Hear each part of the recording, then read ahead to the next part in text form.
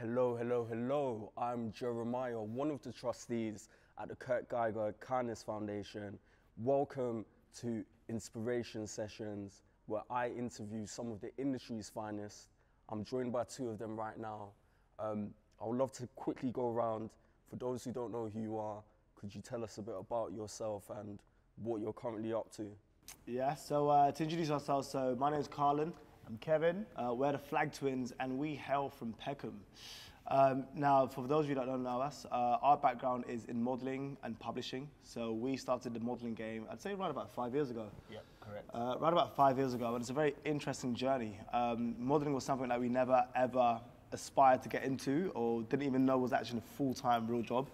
But I think off the back of that, more so entered, I'd say, different sort of spaces within this sort of creative space, if you want to call it that, and now run a publication called Mission Statement Magazine. So that's us. Cool. Well, I think I need to expand because you're not only models, you're entrepreneurs, you're in the music space, you're DJs, you're creative directors, yeah? So why don't you go into a little bit more detail just about some of the individual things? Do you know what, like, I thought, yeah, E-Man knows me more, by the way, like, you know, but yeah, I think, like I mentioned, you know, fashion was an entry route or entry point into more so, I'd say, our wider career. Now, I think for us, you know, curiosity is at, like, the helm or, like, the origin of just how everything kind of came about, you know? Yeah. I think, you know, coming into this sort of fashion space, Carl was actually a banker, funny enough, before this sort of, I'd say, sort of creative journey. So we've always had somewhat of a business mindset, you know, coming into this sort of industry. Throughout that, I think more so, you know, impact also is a massive sort of pinpoint into what we do. And I think, you know, we understood very early on that, you know, fashion isn't the only industry where we can create impact, you know? It's going to be in different music spaces, it's going to be in the philanthropy space. So I think our whole sort of, I'd say, you know, our whole existence is basically sort of predicate on more so what areas or what industries can we more so affect the level of change? I'd say more on a relatable standpoint. I think, you know, for us, our journey really started 10 years ago. 10 years ago, our father passed away. And I think that's probably the biggest test of adversity that we had to face, you know. Sure. Kevin mentioned that we were very curious, and I think for us, curiosity was something that was very important and very direct in our journey because curiosity meant that we were in search of something greater than ourselves. For sure. And we were very fortunate that fashion was almost that entry point into, you know, feeling that curiosity. And so fashion has almost been this catalyst to almost kind of get us to the position that we're in now. But I also say as well, you know, I think growing up as kids, you couldn't put us down just to do one thing, you know. I think we always knew that we were, you know, destined to just do more than just one role, you know. And I think obviously, as you mentioned, you know, going into, I'd say, this whole entrepreneurial space, you know, we understood that I think for us being, two of us especially, you know, we have just more manpower, you know? And I believe that in saying that, you know, music was a great, I'd say, sort of other offering, you know, in which we can actually, you know, exert a level of energy. So you can catch us behind the decks, playing at the best, the biggest parties, and again, bringing that energy straight to you. So sort of expanding on that and going into that, 10 years ago, you know, you have that pivotal moment. Did you believe that at this point you would actually be doing what you're currently doing? Was that like part of the vision, or? Well, I'll tell you this, Jeremiah. I don't think we knew exactly what we wanted to do, but I think that we had a feeling of what we wanted to achieve. Yeah. Now, I think for us, one thing that's massive in our, you know, our branding is legacy. So to kind of break down what flag means, flag, the F is for family, the L is for legacy, the A is for accountability, and then the G is for grassroots. Sure. And again, for us, is, you know, this wasn't essentially what we curated, but it was a feeling that we created. Sure. And so for us, that's why all of this has organically come into point, because we've always felt that that was something that we wanted to achieve. But also, I think in saying that, you know, no one really knows where they're going to be next week, let alone in a year's time, let alone 10 years. And I think obviously for us more so, you know, having each other, I think we made a promise to each other, you know. We told each other that we weren't A, going to let each other down, but I'd say B, we're going to push each other to a maximum, I'd say, point in life that we'll be, you know, sat down right now as we are saying, do you know what, take a deep breath and say, wow, we've done so much. So I think in saying that, you know, I'm blessed to be where we are right now, but honestly, 10 years ago, I couldn't tell you that would be here, let alone sat down next to yourself, let alone be, you know, where we are right now, to be quite fair. So very, very humble, to say the least. So, you know, currently at Kurt Geiger, we're building the Business by Design program. So it's a program being set up for 18 to 20-year-olds. It's a free learning program. and it's all about learning how to break into the creative industry. You know, we felt it was super important to help young people who really want to get into the industry 100%. To have an easier route to sort of access.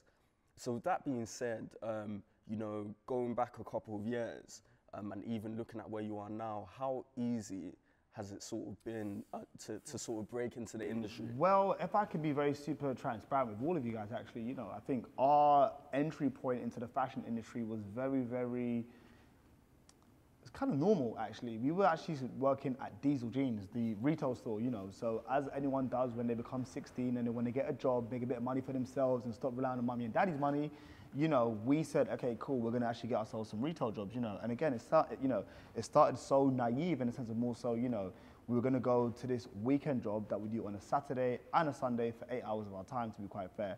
But I think in saying that, it was very easy for us to more so navigate and understand, I'd say, a bit of the industry from a ground level, if that makes sense, you know?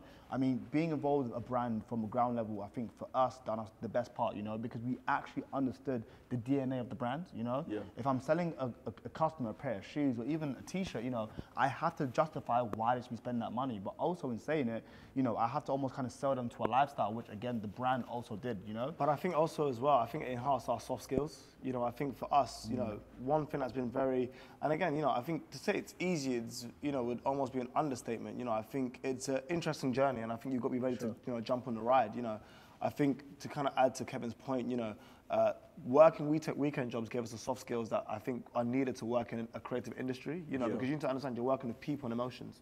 100%. You know, finance is very different where you're working with numbers and institutions, but I think creativity in a sense is working with people and emotions, you know. Yeah, sure. And so for us, why we kind of almost kind of call it easy is because I think growing up, you know, our mother instilled of us just that level of confidence and that ability to be very interpersonal and also have a level of emotional intelligence. Yeah. So for us, kind of coming into any room, whether it been at you know, at a clothing store or whether it's a big industry event or whether it's we're meeting some of our peers, for us, we almost kind of were recanting on more so our experiences that we kind of interacted with people and our soft skills really.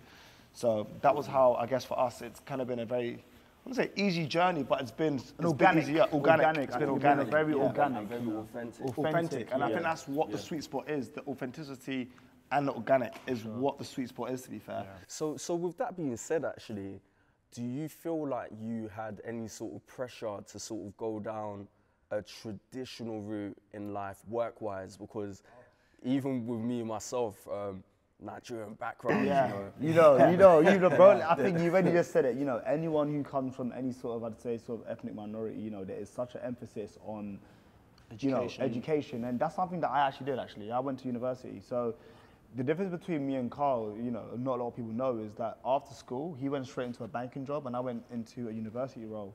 Well, university studying. But what I mean to say is, you know, I studied international fashion business.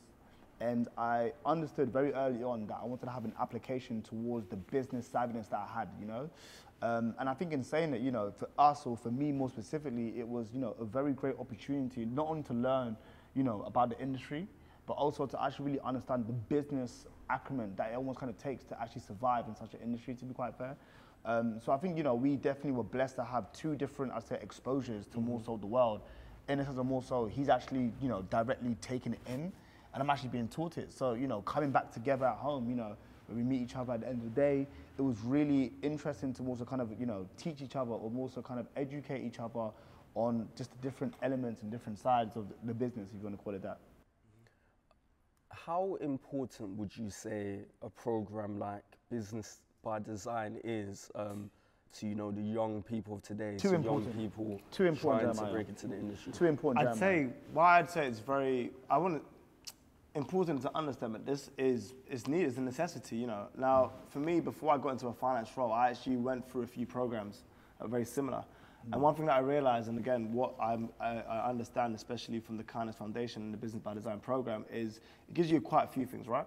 I think first and foremost, it instills you the confidence, first and foremost, you know.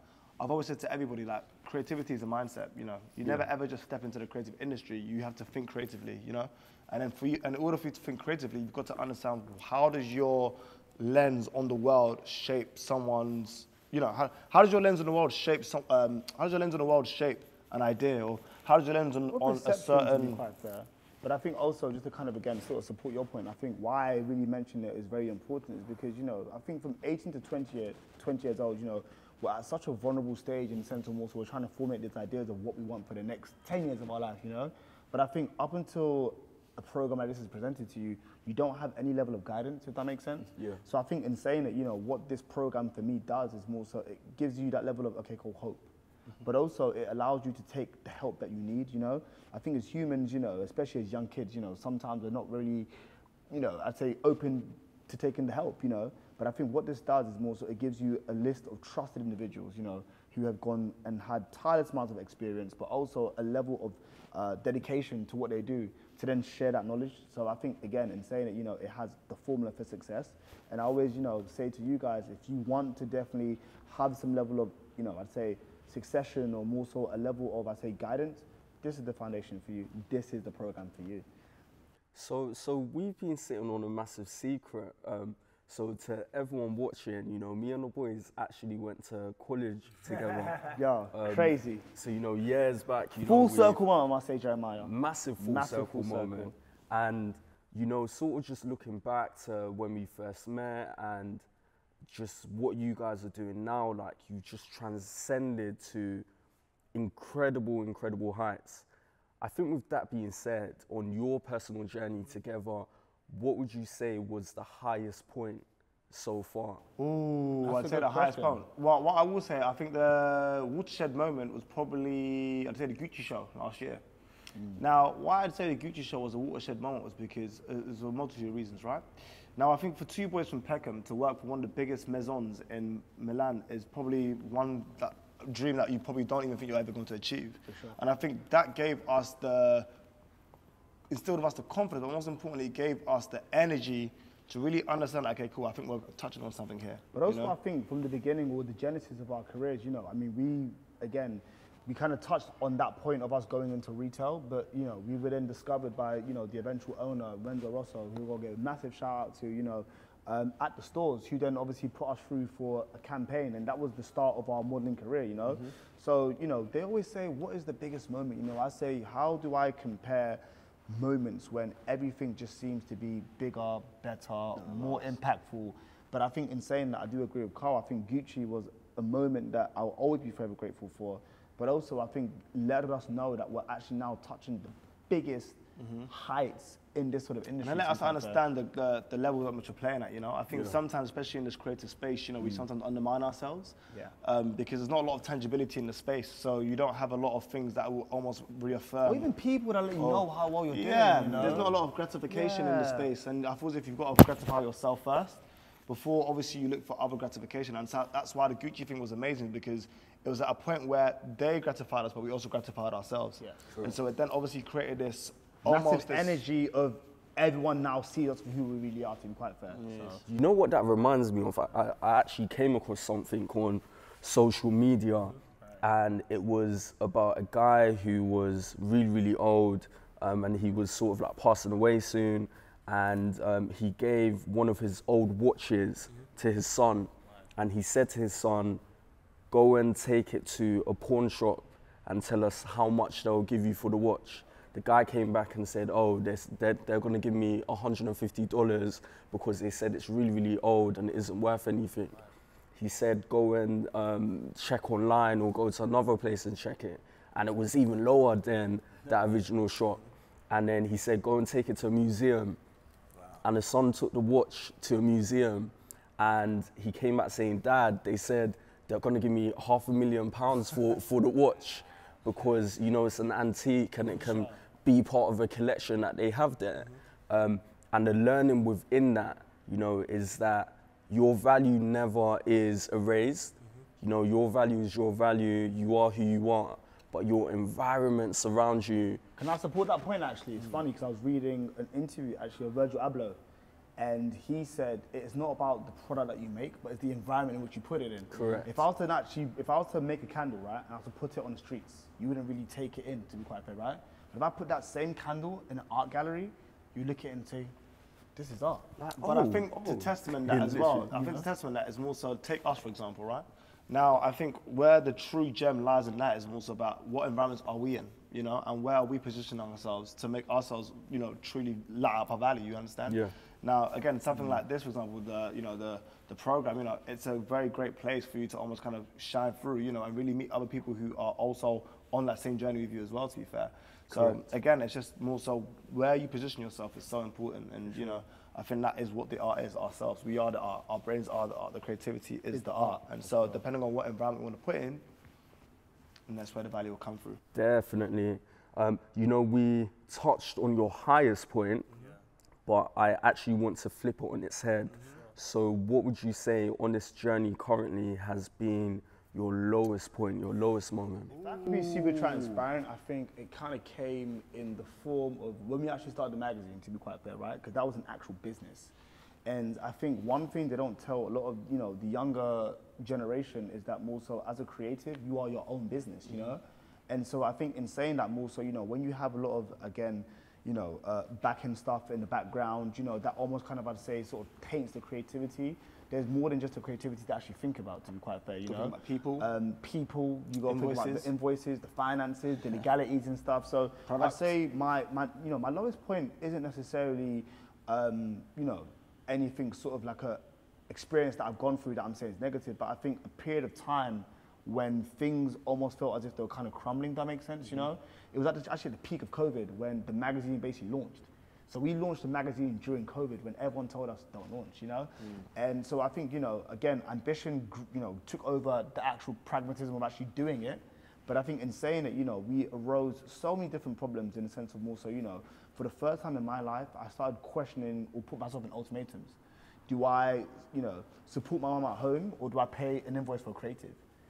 You know, and I think sometimes you almost kind of think that these sort of, I'd say, ultimatums are so black and white, but I think at the same time, it's not always that way, you know? Yeah. Someone who I need to pay also has a family, also has someone they've got to look after, but I've also got a mum at home who also needs my support. So I think in saying that, my most difficult point in time was more so being faced with decisions or choices that people think are black and white that aren't always that easy to make. But I think where the silver lining came into is more so our community and more so having people around us that really supported us, you know? Sure. Now, if again, one thing that's brilliant about the magazine and publishing space is the fact you have an audience and you have people that rely on you to feed them information and, you know, give them a feeling of energy, you know?